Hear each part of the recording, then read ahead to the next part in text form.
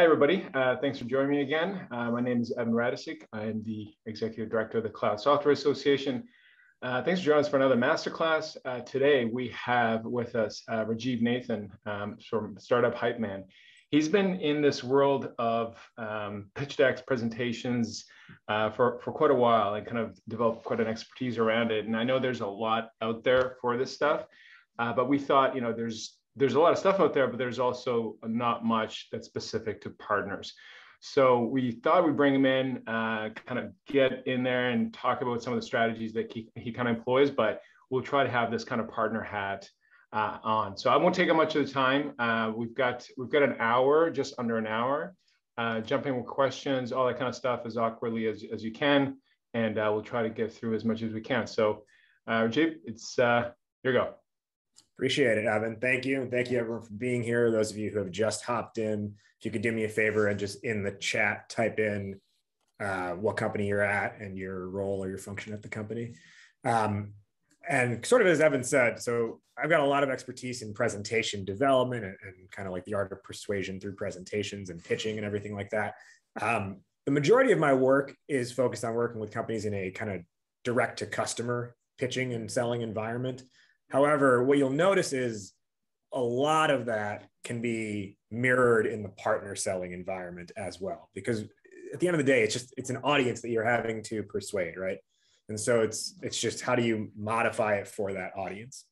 And so I'll talk through all of this and I'll do my best to make sure that it is relevant to the partner crowd. But I want you to see how this kind of applies to not only your partner situations, but really any situation, whether it's direct to a customer, whether it's a partner, whether it's some type of like third-party stakeholder who you need to convince, how this methodology we're going to go through really covers that.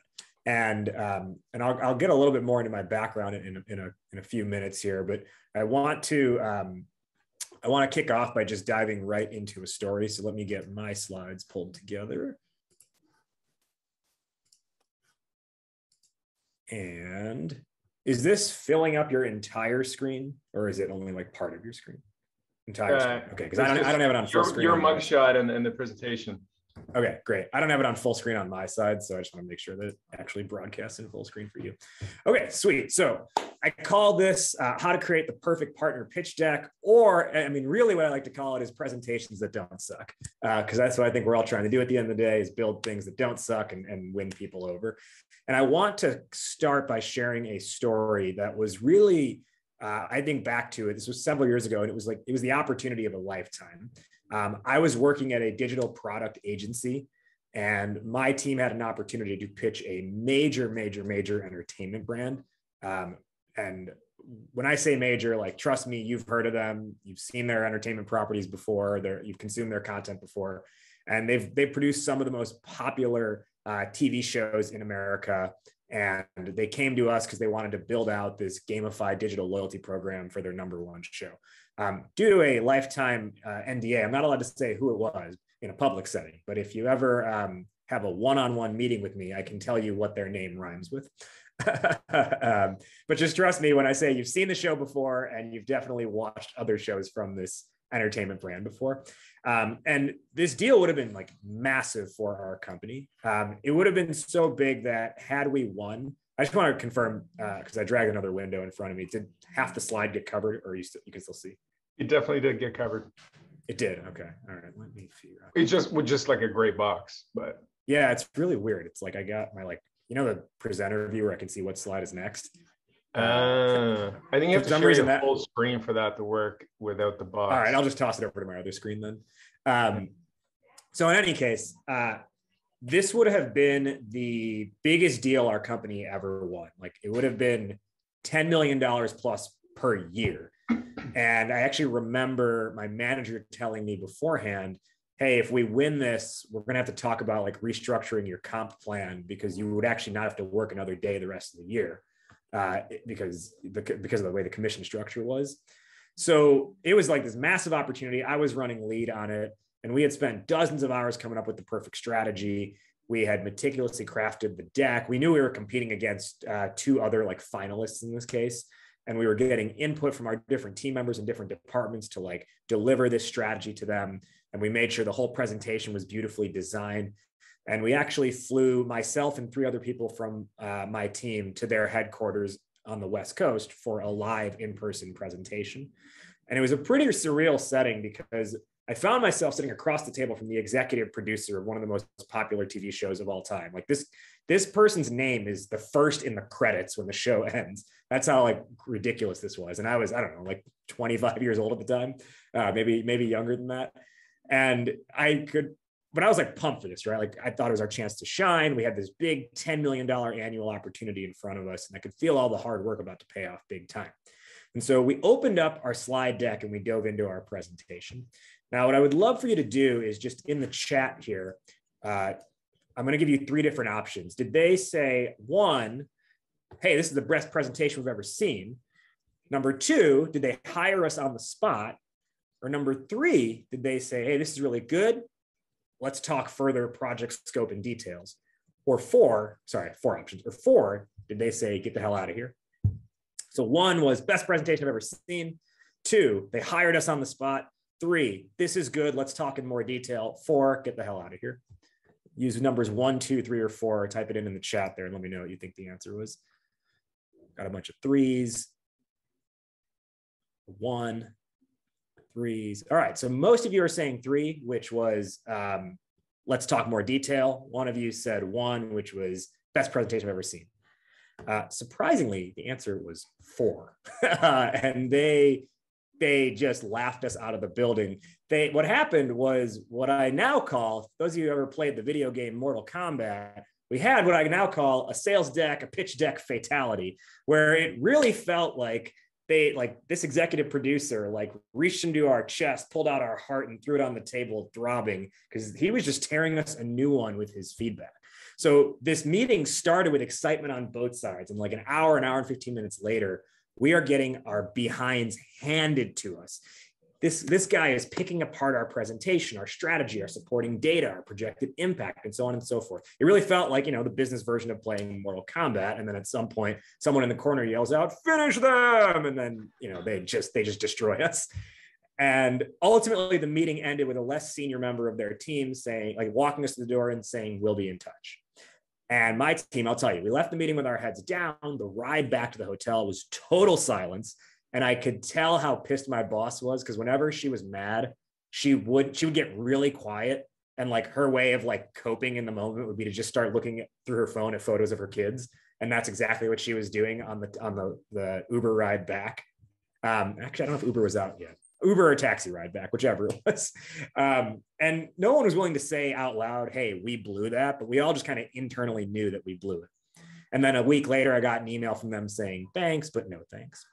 And I think back, and at the time, I'm like, how could this have happened? Because at worst, we had equal technology compared to our competitors. But at best, to be honest, we had way better technology because we knew. And we had multiple examples of other companies who had success doing the thing we said we were going to do. And we knew we were more experienced than anyone in the game. And our solution for them was really damn good. We thought we even made a custom-made animated video to explain the whole pitch and drive the point home.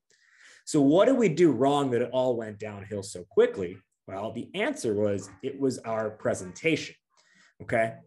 Our first 4 slides looked something like this.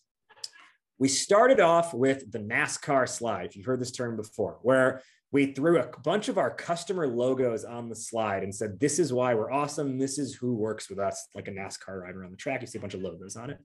Then we hit the proven solution slide where we talked about our platform, our product, and how it was, the best in the industry. And we used all the buzzwords here, like holistic, data-driven, customer-centric, omni-channel, right? All those things that sound like they mean something and sound impressive. Then we hit the tech stack slide where we talked about, hey, our product is great and it's backed by this 99.99% uptime. We have the perfect API integrations, et cetera, et cetera. And then we hit what I call the suits slide, which is we lined up our executive team, the headshots of them, and we put their bios underneath them, and combined, they had 250 plus years of industry experience. And that's why we were great. And then from there, we had a slide that was like a photo of our headquarters with bullet points with offices in these 7 other locations. And then we had a couple customer case studies. And then we talked about, you know, our strategy and our product for them.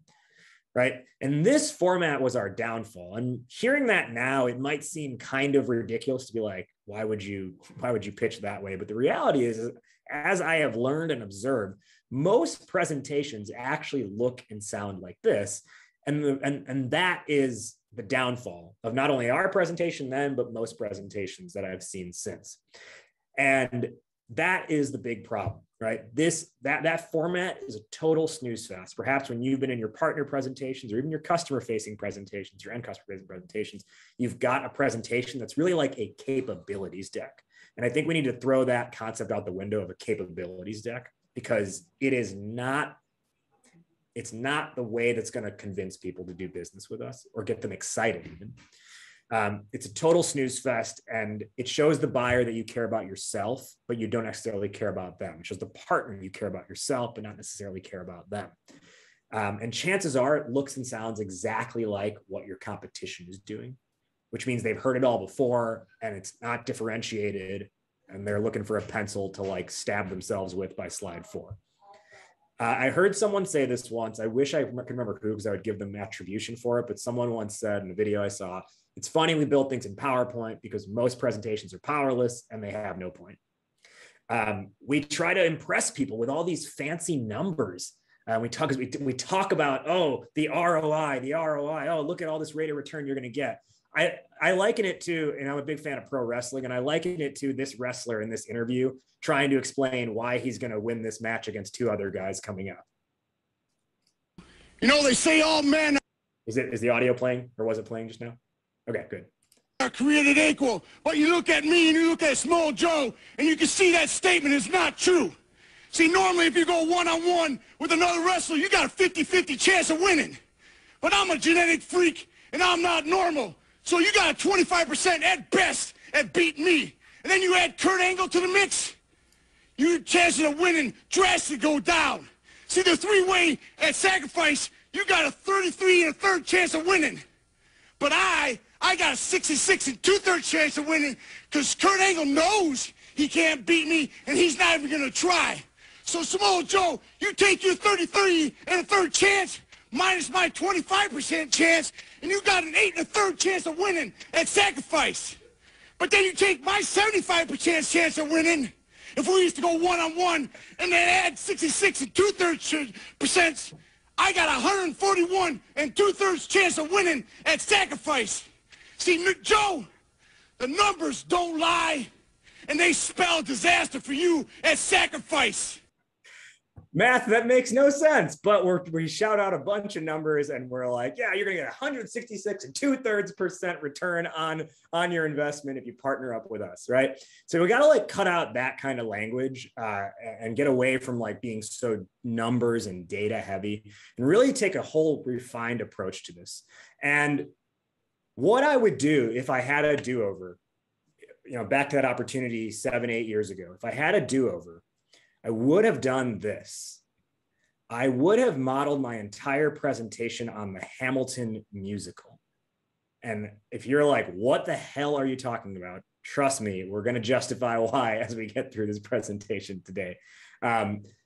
Granted, the musical wasn't out at the time, but if I had a time machine, I would take what I know now, go back in time and update it to follow this sort of plot line and make it viable for them. And my advice to you is, when you're building out your partner presentations, is to do the exact same thing. Because I'll tell you, after I had that experience so many years ago, I kind of made this like vow to myself. I'm like, I got to figure this out, because there's got to be a better way to do this. And I kind of went on this multi-year exploration, looking at different places where like emotion is drawn out and where there's persuasion of some kind being done. And through all of that firsthand research, I found the best model for a presentation is actually in the Hamilton musical. Now, most of you are new to who I am, so let me just do a quick kind of rundown of my personal background. And I want to just clarify that my core belief in life is the power of having a voice. And I believe that everyone deserves a voice. Now, you got to use your voice responsibly, but I believe that everyone deserves a voice. And so that fuels all of my professional and personal and creative pursuits. So if you didn't know, aside from doing stuff like this, I'm also a hip hop artist. I am also a yoga instructor. I am also a professional ring announcer for combat sports. Most recently, I have been featured on NBC Sports and some other TV properties. And I take this kind of broad background and I apply that to the business world. And that's what what I do at Startup Hype Man as the founder and chief pitch artist. Now, if your company itself is not a startup, don't worry. I like to say we work with startups, scale-ups, and grown-ups. And for the grown-ups, we help you get back to thinking like a startup. And all of this applies regardless of the stage of company that you're at. So this is, I take that kind of hybrid background and I look at business through the lens of entertainment. I look at business through the lens of where we combine entertainment with marketing, with sales, and with psychology, because I think there's a lot of lessons that can be learned outside of the business realm. So today, what we're going to cover is how do we build that right partner presentation, and the kind of the process or the flow of information for today is I want to first go through why presentations and when to use one. Then I want to cover the mindset around thinking like an entertainer. I want to talk through going ham and using the Hamilton presentation method. I'll explain to you step by step how to actually structure your presentations under this method, and then give you some ideas for what you can do today. So with that said, I just want to check in and make sure we're all hanging with me. I just showed you a wrestling video. I told you about yoga, and I told you about ring announcing. Give me a capital letter A in the chat if you feel good about moving forward and if you're still hanging with me. All right, an A+. Perfect. My Indian parents will be happy that you gave me an A+, and everyone else gave me an A. They're going to be kind of unhappy about that I didn't get the plus. All right, so let's talk first why presentations. Okay, here's the thing. Every business has three types of customers. And you can think about this as your end customers. You also think about this as your partners. One group is what I call the I already get it group, okay? These are the buyers who require little to no explanation. They've already done all their research and they know exactly what they want. And by the time you come to them, they're just like, yeah, just show me some pricing and let's move forward. Right? There's also what I call the I've been burned group. This is the group who has had a bad experience with a competitor of yours.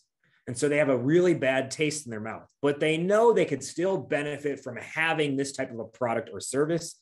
And so when they speak with you, like they still want the thing, but they've got this like tint to them where they've had a bad taste in their mouth. And so the negative experience they had with someone else, they kind of like project that onto you from the start because they're worried about getting screwed over again. And with that group, you're kind of in a situation where you got to just like prove to them you're not going to screw them over, give them the right pricing, et cetera. Then there's the middle group that most companies have the majority of that makes up their customer or their partner base, which is what I call the guide me group. Okay. The guide me group are the ones who need to be educated along the way. They need their hand held along the way. They need to be taken on a journey. They've heard about this thing before. Maybe they're not really sure if they should be doing something or not, but it's on their mind in some way, and they need to be guided on that path. For most companies, this is your largest customer base or your largest partner base. And what you'll find is that this is the group that really needs a story. Okay. They need to have an emotional pull because they're in like the awareness stage when you talk to them, but they haven't necessarily made a decision yet. They're not totally like, they haven't been sold on like your thing yet. And so because they're just in that awareness stage, they need something that's going to draw their interest to get them to a decision and ultimately take action. The other thing I want to point out is that the I already get it and the I've been burned group, they will typically like price lock you, right? They'll be like, yeah, I already get it. And yeah, like we can move forward, but we're not willing to like agree to a payment structure that's a cent more than this, right? So they kind of like, they price lock you to their terms. And because they're ready to like sign something today, we bend to their whims pretty easily.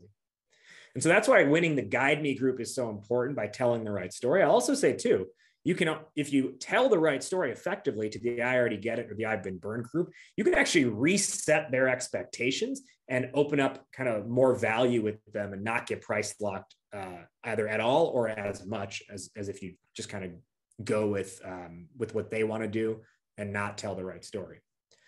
And the reason why story is so important is because, I don't know if you all agree with this, but I will firmly believe product alone is not what's going to sell unless, of course, you want to be commoditized, right? We think about how we buy a can of peas on the shelf. We look at whatever's at eye level and we basically go for lowest price. And we maybe have like a 20-cent variation on what we're going to pay on a can of peas. That's being commoditized down. You will get commoditized down if you solely try to win people on product. So story is what sells and what unlocks extra value. It's what creates deals for you that work not only to their favor, but to your favor in the best way possible. And I will also say this, you're not only fighting, you're all in competitive landscapes, I would assume. You're not just fighting the fact that they might try to commoditize you down or they might try to work with a competitor. You're also fighting their decision to kind of like resign entirely and opt for the status quo and do nothing. And I think that's probably that's everyone's competitor, is someone's decision to just do nothing and be like, nah, you know what, we're fine right now. We can get by the way we are. And so in this partner environment, telling the right story is what's going to move them off of status quo, because they're going to realize something about their own situation and their customer situation that they hadn't considered before. So that's why we need a story to stand out and stand apart. So what does a good presentation accomplish? Well, here's how I see it. And here's how, when I've enacted this with several clients, here's what we accomplish with a good presentation. It's going to explain your value in the context of a story. And that story is going to effectively communicate your unique point of view, which puts your partner in the right state of mind, cutting your product demo time in half because they're in the right state of mind, making it easier for them to explain to their customers, which converts them into a champion of your brand. So it's like they're not just a partner of yours, they are a champion of yours. And they are eager to talk about you to their customers, as opposed to just having it as like this extra tool that it's in their back pocket when the situation comes up and is convenient for them. They are actually finding ways to have that conversation with their customers because they see the value so much. And when that happens, it's going to lead to more higher value deals. And at the same time, it becomes the narrative that everyone gets behind. Your team, the team of yours that talks to your direct customers, the team that talks to potential partners, the partners themselves, and then the end customers of those partners. Everyone gets behind a common narrative.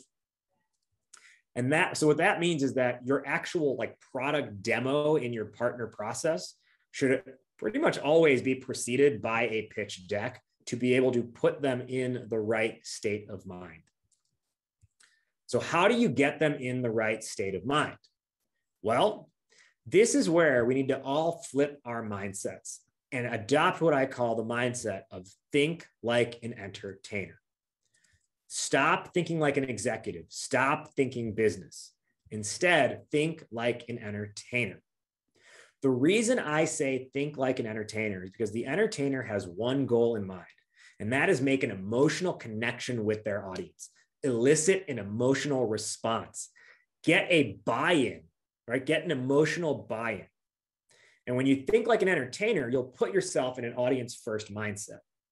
So if you think about your favorite music artist, think about how they hit the stage. Because I want you to not only just think like an entertainer, I want you to act like you're selling out Madison Square Garden.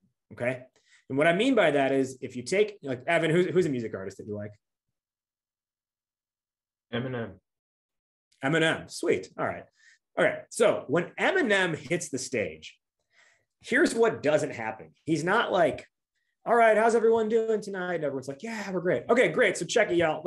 So tonight I'm going to go through every song in my entire catalog across all 7 studio albums I've released. not just the albums, but the mixtapes as well. I also want to take you through some working drafts I've had in the garage. I want to play all the annoying skits that are in the middle of the songs on the albums as well. And I want to show you what's on my roadmap too for the future, because all that's really important to me. I know there's a lot of songs in here that you may not vibe with, but I love it all. And I want to make sure you get all of it. It's going to take probably 21 hours to get through it all. Who's with me? Right? Even a diehard Eminem fan like you or like me, I'm a diehard Eminem fan. I'd be like, all right, come on, play the hits, play the songs I want to hear, and let's get this through, because I got 2 hours. You got 2 hours of my time, and I got to get home to my family and eat at some point. I can't be here all day with you. Okay. They don't bog you down with all the things that they care about. They think about, hey, how do I want people leaving this arena? Like, what do I want them buzzing about? And so they curate a set list based off that. And so what you need to do is think about, hey, what's our set list that's going to create a specific emotional state for them? And if you were selling out Madison Square Garden yourself, would you give 20 slides about your back-end technology? Or would you ask yourself, all right, how do I make this an unforgettable experience for everyone? And by doing that, you're going to look good in the process. So the idea here with Think Like an Entertainer is see and speak from your audience's point of view. So how do we actually then build a presentation that's going to stand out and stand apart and win over partners? Well, the way we're going to do that is by going ham, right? I mentioned before the Hamilton musical. Now, can you just give me so do this. I've got everyone's screen pulled up in the little Zoom boxes. Can you put up any kind of like emoji in the Zoom screen if you have either seen Hamilton or listened to the soundtrack? And if you are not familiar with it at all, then don't do any type of emoji. Kenny, Evan. It's in the bar below. I don't know. Some people don't. It's under reactions. A lot of people don't know that bar is there. Oh yeah, there's a reactions button where you can put some type of emoji there. Like right next to like share screen and stuff like that. All right, wait. So maybe by people who are on camera, then by nods. Are you not familiar with Hamilton at all? Or are you familiar with Hamilton at all? Oh my God. All right. So John, you are. Shanna and Jen, you are. Oh my man. Y'all have been living under a rock for the last 5-6 years. Okay. So synopsis. And it's on Disney Plus now. So you've had a chance to watch this for like a year. So I'm going to give a spoiler alert. All right. If you aren't familiar, it's the hip hop musical that won like 1 million Tony Awards. And it gained international recognition. It's also won a bunch of Grammys as well. It's a play about the life and legacy of Alexander Hamilton. Spoiler alert, he dies at the end, okay? Someone who was alive 250 years ago is now dead, big spoiler. But if you dissect the way they tell this story, you actually have the framework for the perfect presentation, okay? Because here's the thing. Hamilton dies in a pistol duel with the then vice president, Aaron Burr. And that's a pretty shocking thing to hear at face value. Hey, the vice president kills the Treasury secretary. Could you imagine waking up to a news story where it's like Kamala Harris got into a pistol duel with someone in her cabinet and everyone was cool with it? And they just replaced the cabinet member and everyone's fine, right? You'd be like, wait a second, something's wrong here. That probably shouldn't be happening. But the thing is, that conclusion is crazy by today's standards. But if you're in the audience watching the show, you're actually expecting it to happen and you're okay with that. And rather than leaving the theater cursing out Aaron Burr and being like, how could you have done this, you monster? How could this have happened? You actually leave the play thinking and talking about the life and legacy of Alexander Hamilton. And that's what people know the play for. And that's what the creators of the show want you to walk away believing and thinking about and talking about. So how do they do that? How do they get you to jump to that? How do they get you to that conclusion and not be like, wait, this is crazy. I don't buy it. Well, it's all in the structure, because if you break this play apart piece by piece, the first thing they do is give away the ending. So the curtains open and Aaron Burr walks out on stage, and through song, the first lyrics he spits are, how does a bastard, orphan, son of a whore, and a Scotsman dropped in the middle of a forgotten spot in the Caribbean by Providence, impoverished in squalor, grow up to be a hero and a scholar? So they basically have their thesis statement at the very beginning, which is, how does someone who has every odd of life stacked against them and grows up from nothing go on to beat all the odds and become a great, lasting American hero? That's what they say. They basically say, this is what we're going to explore for the next 3 hours. We're going to prove to you that it is possible. And then one of the last lines in that first song is Aaron Burr saying out loud, "I'm the damn fool that shot him." So in the first song, they give away the ending. But if you're in the theater, if you're watching it on Disney Plus, you're not like, oh, sweet. Yeah, I know the ending. We don't need to watch the rest of this. That's not at all what you do, because now you're actually hooked. You're like, wait a second, how does that happen? I gotta know more about this. And they've drawn you in by giving away the ending from the very start. So then as the play develops, this tension continues to build up between Hamilton and Burr over time. And part of how they get you to that end point of Burr being the damn fool that shot him is they very strategically have 3 pistol duels that take place in the show to help get us there, okay? The first pistol duel is called the 10 Duel Commandments. And what it does is it defines the world and gets you to accept the world that you've entered in that play, okay? So they told us at the beginning, Burr shoots Hamilton. Burr says that himself. But in order to make us not obsess over the murder, we have to understand what the world was like. And so through this song, the 10 Duel Commandments, they explain the whole concept of dueling culture and honor code in 1700s America. And this song covers, here's why duels exist, here's how they come together, here are the ground rules of it, et cetera, et cetera. So what they do is effectively define the world for us. And as a result, we buy into dueling culture. We have said, yes, I can get on board with the way the world works as you've presented it to me. And that's really key, because we need that first level of buy-in for any of the rest of the play to be effective and get us to the end point that the creators want us to be. And again, I tell you, this is very strategically done, because the creator of the play, Lin-Manuel Miranda, said in an interview, the audience needed to understand what dueling was like back then. This was not drive-bys. This was not heated people taking their guns outside of bars this wasn't beef the same way beef is today.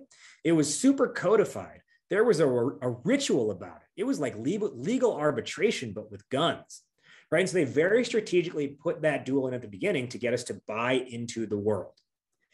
After we've bought into the world, we could say, okay, dueling is a thing. I can accept that. That was a part of the culture. Now they have to show us that there's emotion behind it. And so the second duel is where they communicate the impact of a duel and that potential loss can actually happen as a result. So the first duel, an insignificant character gets shot. But in the second duel, a character who you are emotionally invested in gets shot and killed. And so now you say, okay, wait, this was a thing that happened, but there were some real stakes at play, even though they did happen. And, there are tears in the crowd at this point. And the audience is so emotionally bought into this concept now. And so after Duel 2, we've emotionally bought into the impact of a duel. So Duel 1 is we buy into the concept of a duel and the culture of it. Duel 2, we buy into the impact of it. And what that does is perfectly tee up the third and final duel, which now feels like, as the audience, the inevitable ending. Now you're waiting for it to happen. Why? Because they've set it up properly. And because, remember, the first thing they said was, I shot him, right? That's what Burr says. The first thing Burr says is, I shot him. So because you're waiting for it to happen, you expect it to happen. You're actually kind of like happy that the ending fulfilled the beginning, like the feedback loop was completed in your mind. And instead of obsessing over murder, you and your friends leave the theater saying to yourself, man, I can't believe, I never realized Hamilton had such an impact on our modern day life. What a amazing American hero. And guess what? The first words they say in the song, how does this guy become an American hero? And we're walking out of the theater saying, what an American hero. So they get you to the end point that they wanted us to be. We're not obsessing over murder at all. And again, this was all very, very intentional because they built it around a story to get us there. And another quote from the creator, Every single element in the show, at every moment, was serving the story. The story was not a list of events on a historical timeline. It was the emotional journey that Hamilton and the other key characters needed to make. Now, really think about that, because list of historical events on a timeline in a business setting is the equivalent of showing you our product and all the details about our product and the terms of our partner program, right? That's not emotional. There's no story behind that. That's your list of events on a historical timeline.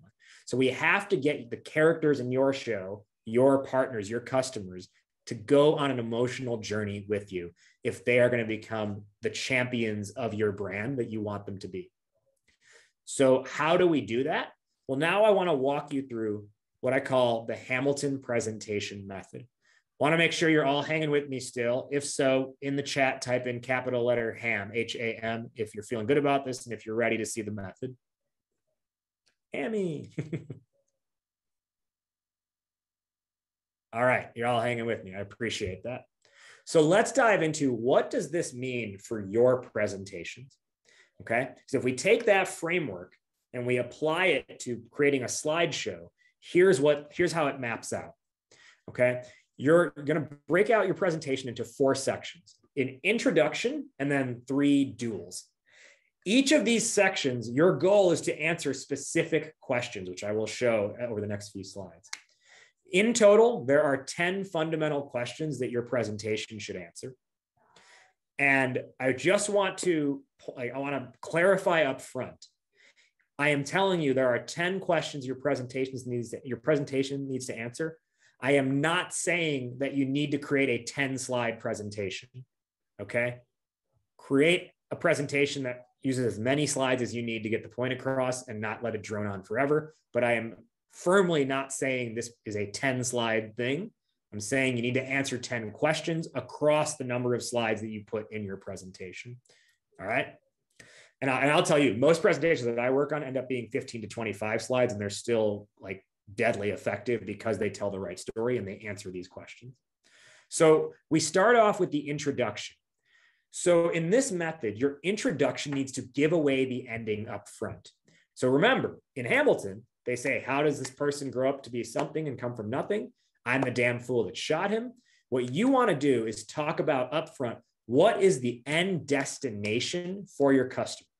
And in a partner setting, you want to talk about this in terms of the end destination for their customer, okay? You want to talk about this through the lens of how they should be rethinking what their customers are thinking about on a day-to-day basis. So when I say the destination, what I mean is what's like the end result you're able to get their customers to. And you might think this would work against you, because I'll talk to a lot of people building presentations and they'll be like, well, no, we got to build up to this big reveal. We can't tell them up front what we're going to do for them or what the value is.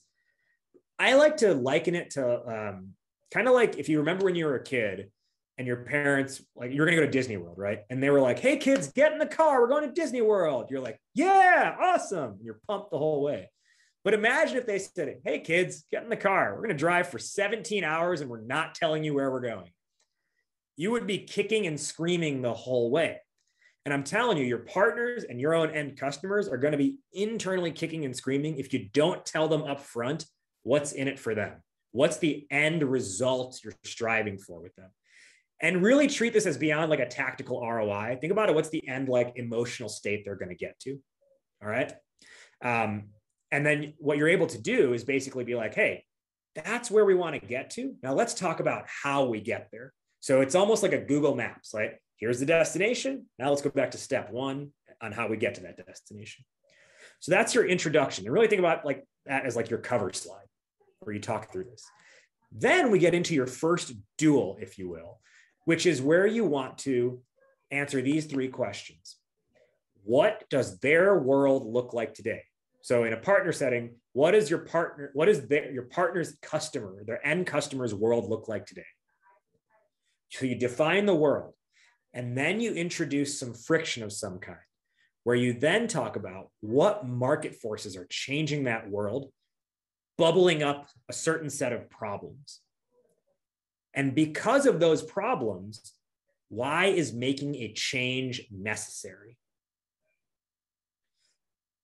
The key here is you're gaining alignment on some basic truth first, and then bringing up friction or change with that basic truth. The idea behind the basic truth is you're creating an agreement up front. You're gaining a certain level of buy-in, and you want to be like what you're doing throughout this entire process is just gaining little by little micro agreements. You're gaining buy-in little by little at a time. So by the end of the presentation, they've mentally said yes to themselves 9-10 times.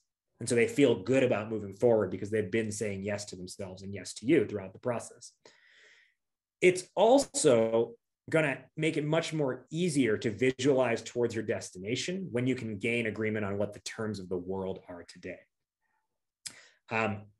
I'll tell you the single best way to do this whenever possible to gain agreement on the world today, and then the market forces that are changing things, is by being able to draw an analogous scenario or paint an analogous scenario and then draw a parallel to how that relates to their business landscape, where you're essentially saying, hey, you know how things are happening like this over here? That's actually exactly how it's working here too. You just never realized it. And this whole section, this whole duel, what you're getting them to do is say to themselves, you know, I never thought of it like that before. And when they say that to themselves, they say, I never thought of it like that before. Now you're teaching them. And now they're hooked because you're getting them to realize something about their own situation that they had never considered. And they're like, oh man, if they think about it that way, I should be thinking about it that way. I got to hear what else they're saying, right? And so they're just ready to hang on your every word as a result. And then that's going to tee up your second duel. So you've talked about why change is necessary coming out of this part. And then your second duel is all about conveying impact. So you bring up, okay, hey, change is necessary. Now, what crossroads does that present for you? Think about it as like, it's like Neo in the Matrix. There's either take the red pill or take the blue pill, right? So what is that crossroads that in a partner situation that their customers are at these days? Then after you present the crossroads, so, you obviously like want them to take, what does Neo take? The red pill, I think, or does he take what does he take? The blue or the red pills? Anyone remember? Whatever the good pill is. Right. Takes the red pill. Okay. Yeah. So obviously it's like they're going to agree that, yeah, the red pill totally makes sense for their customer base, but you want them to like vocalize that because now it's another micro agreement. And it's all, I tell you, every company that I work with, they hate doing this slide. They're like, it seems so like contrived to be like, which path do you want to take? And then they do it and they're like, oh my God, it works, right? Because you get them to say, yeah, that does make a ton of sense. Why would I choose the alternative? Or why would my customers choose the alternative?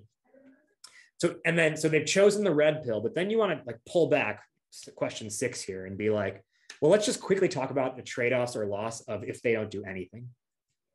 So they've agreed to your path forward, but you're pulling back for a moment. You'll be like, all right, I'm glad you agree with us and how we think about this. I just want to take a step back and just talk through what happens when they don't go this path. Because inevitably, you might be talking to them and they're thinking like, yeah, this sounds good, but then maybe something comes up and they're like, you know what, status quo is better. So you want to call out for them, what are the trade-offs of doing nothing here? What's the loss of doing nothing? And then, because those are the trade-offs, what's the positive impact of actually making a change? What I want to make clear is that throughout this entire presentation thus far, right, through duels 1 and 2, you're not yet talking about your product or your service or like your partner program offering. You're just talking about the idea of change, right? The idea of doing something about it, the idea of a better way. Because what that's going to do is perfectly set up your third and final duel, which is your inevitable ending, right? It paints you as the inevitable ending. It puts you in position to be the logical purveyor, the logical provider of that change, to where they say, this makes so much sense. And you're the ones who do it. Yeah, let's do a deal. Like we want to get this in front of our customers immediately. And so that's where you talk through like, the plan of attack, meaning like, what's the product? What's the partner program offering? And then you're going to repeat what destination will that bring their customers to, and then talk through credibility. This is case studies at this point. So there's no NASCAR slide up front in this format. This is at the very back end, you have, it's not even a smattering of logos. It's, you're going to put 1 to 3 valuable customer stories or partner stories that show you're not just talk, you've got some proof to back it up. Okay. And that is the Hamilton presentation method. You have the intro and you have the 3 duels to back it up. You answer those 10 questions across your slides and pretty much in order, right? Start with it in order. Once you have everything laid out, then you might see you might need to reshift a couple things. But I'm telling you that format works. And that's how you achieve, you know, I said earlier, I had that Mortal Kombat, you know, pitch deck fatality. That's how you achieve, to use the Mortal Kombat video game, that's how you get flawless victory instead, right? And if you do this well, if you execute this well, your partners will want to do business with you, not only because your product or your service offering is good, but because they recognize you as experts in the field and they see themselves how they can come up as experts to their end customers. Because you're going to tell them as well, hey, you can use this exact presentation when you're talking to your customers. And and you'll be able to train them up on essentially telling their customers the same story.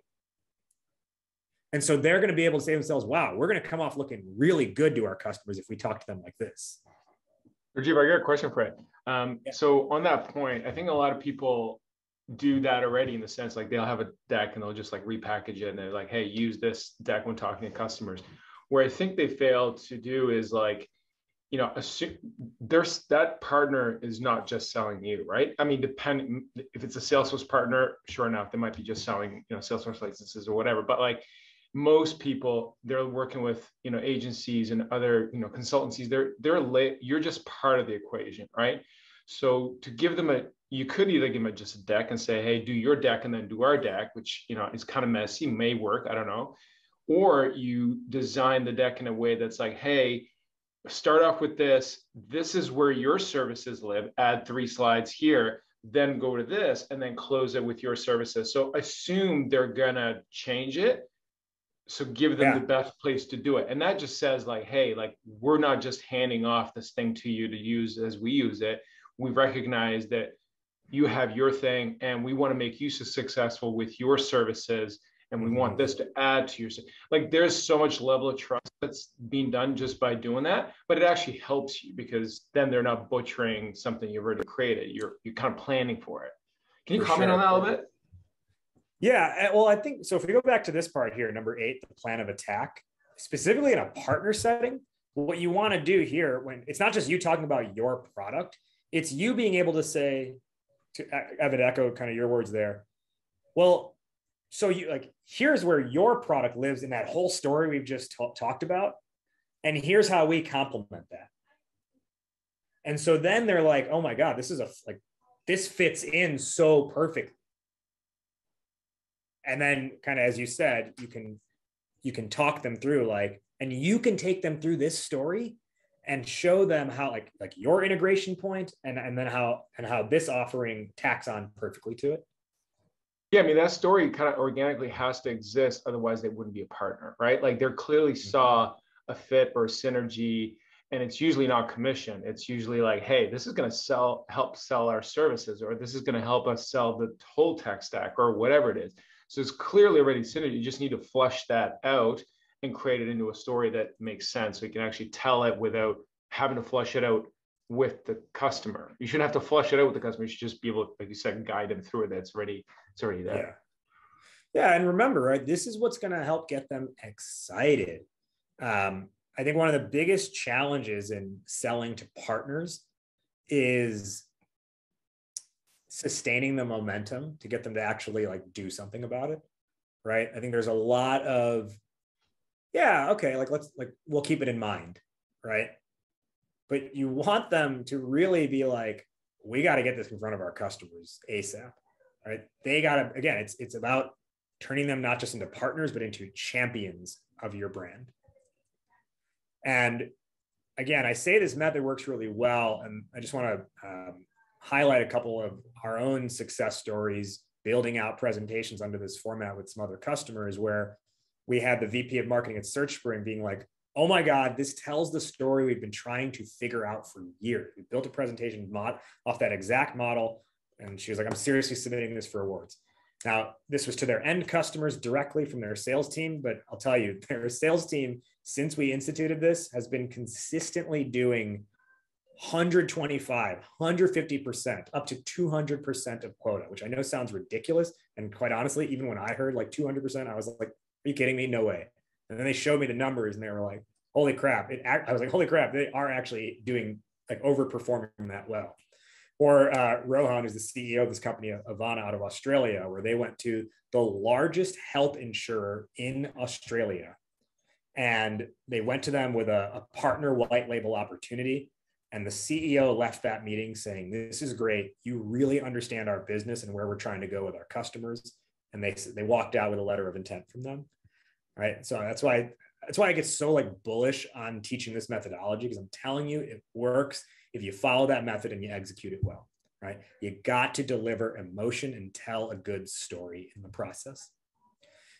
So a couple parting shots that I have for you, just kind of to summarize everything. Most presentations are dry, they're self-centered, and they miss the point. They are capabilities decks. I want you to like eradicate that from your lingo. If your company starts saying we need a capabilities deck, no, you don't. A capabilities deck is what commoditizes you. It's what gets you ignored easily. What you need is a narrative-driven presentation. So to do that, start with the mindset, right? Think like an entertainer so you can build curiosity and sustain interest, and then tee up your product demo with that compelling presentation and use the Hamilton presentation method, where you give away the ending up front in your introduction, and then you use the 3 duels to get them to that end emotional state that you want them to be at.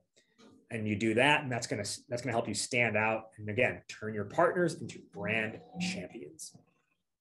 So that is my presentation for y'all today. Real quick, I think what a good resource if you're looking for design inspiration. So our designer at Startup Hype Man keeps a Instagram and Pinterest account called The Good Deck, at The Good Deck. I'll put it in the chat here. It's a really helpful, again, Instagram account and Pinterest account, where what she does is she just like publishes slides different companies have used. So you can see like how they designed it. And then she kind of like analyzes like why something is a certain color scheme or why imagery is put on there in a certain way. And then if you want, my contact information, whoops, here it is for you. There's my email, and I'm in the Slack channel as well. So if you want to DM me any follow-up questions that you have, please feel free to do that, and connect with me on LinkedIn. Just so you know, on LinkedIn, my account is like a creator account or like an influencer account or something like that. So you'll have to there's like a ... button that allows you to connect instead of the default will be like follow. Yeah, it'll be like follow instead of connect. So just hit the ... so you can connect with me. Nice. Awesome. Well, we got a few, that was awesome. I think we got a few minutes here. If anybody has any questions around specifically if there's a challenge or an issue that you're going through right now, might be able to shed some light into that. Does anybody have any questions? I have a question. Go ahead, Shanna. Is it Shanna or Shauna? Shana. I've heard every single pronunciation under the sun, so you can hit me with whatever. I'd be curious to hear your thoughts on the use of multimedia in presentations. Are you using videos or GIFs or anything, and how often do you sprinkle them in to just keep the audience engaged? Great question. So use them tastefully. If you're trying to if it's a slide people are going to sit on for a while, a GIF is going to just distract them because it's on loop, right? It keeps playing. Right. Like I used, I think, one GIF in this, and it was the background of that Mortal Kombat slide. But all I was doing there on that slide was being like, it looked like this. And I just literally talked about exactly what was in the background of the slide. And I wasn't delivering pertinent, I wasn't pertinent strategic information on that slide. So like, yes, use it if design wise it looks well, and if it's more to like create like a punchy impact statement as opposed to like some like key like teachable moment. Videos, the biggest challenge I see when I've seen videos used in presentations, and a lot of companies hate hearing this, but a lot of the videos companies have are just like boring. It's like that, like kind of like drive-by like product overview video with like the scripted music that you pick out of like stockmusic.com. And it's got these like graphics that it's like actionable insights, data driven, right? All that stuff. Like no one was going to sit and watch that and be like, wow, I am thoroughly impressed. Or the video is like underproduced, and it's like it's a screen share recording of someone with a bad microphone in an echoey room demoing the product for 60 seconds. So the video has got to be something that actually kind of like, again, is tasteful and can get someone to be like, all right, I see the point now. I recommend for video, if anything, use it to help illustrate a point about the situation. So, and again, this is a webinar, it wasn't a sales offering today, but I use that video up front with the wrestler as a funny way to be like, this is what presentations sound like, right? And it's just kind of like a funny way to like laugh and like start to like introduce the point and get to things. If you have your own like videos you're using internally that your company has made, I think the best place to use a video is showing a like customer story or a success story. But what I would really focus on in the customer talking about like their success, or the partner talking about their success, is in that interview that you've had with them when they were filming, is can you get them to talk about like, what are the common objections or what are the things they thought about wouldn't work? And then they're like, and like, to be honest, I really was like, yeah, there's no way it's going to end up working, or I had my reservations about this, this, and this, but it was actually like quite surprising and refreshing that they actually did accomplish these three things.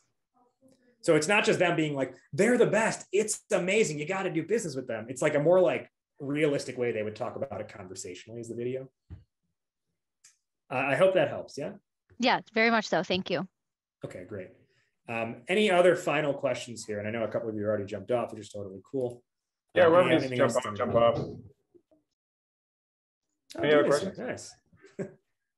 I just think it's like that, creating that state of mind is so important, right? Like it's the same thing when you walk into a sales meeting, like you want to, it's like breaking the ice or, chatting about random things. It's like you're trying to get them like comfortable in talking to you for the next 15, 20 minutes. But people miss that in presentations all the time. They're just like, they just get right into it. Like, let me get into the slides. It's like, well, no, like get them comfortable, right? And it's like, but you're talking about like more like get them an actual state of mind, like show them image, it's like advertising, show them imagery, video, whatever it is to get them to like on that level that you're at versus like when we opened this up, what was the guy named, his last name was Pitcher. Like I was thinking about pitcher 5 o'clock. You're thinking pitcher baseball. Like we weren't on the same. Yeah. We needed, like if we had talked about baseball for a split second before that, I would have been on your level. So it's like, It's really getting them to that step. Like, so everybody's thinking about the same things, right? Yeah. And visually, and for everyone who's live, again, you can reach out to me on Slack, and I've got a ton of experience in this. If you want my help building something out, of course, reach out. But I started working with a new client yesterday or this past week, and I was doing an audit of their current demo process, and I looked at their existing slides, and I showed them how on one slide they had so much information on it. There was 29 different places my eyes could go, and I'm like, so when you think about the visuals of your slides, you've got to pare it down. You may have heard that acronym OTPS, one thought per slide. Not one-time password, as Amazon or any of those, logistics companies will send you through text. like you got to pare down the information per slide, because if I have 29 different areas my attention could go on a single slide, one, there's no chance I'm going to actually consume all of it. And two, there's no chance I'm actually listening to what you're saying, because I like at a biological level, the brain cannot both listen and read at the same time. And it's going to opt for read. And it's going to try and read everything possible and hear nothing about what you're saying. Yeah, nailed it. All right, Rajiv's on the executives channel as well as the CSA general channel. If you have any questions, hit him up. But thank you for joining me, and Rajiv, thanks a lot for a great presentation. Appreciate y'all. Appreciate y'all. Go kill it now. All right. Thank you. See you guys. Take care, everyone.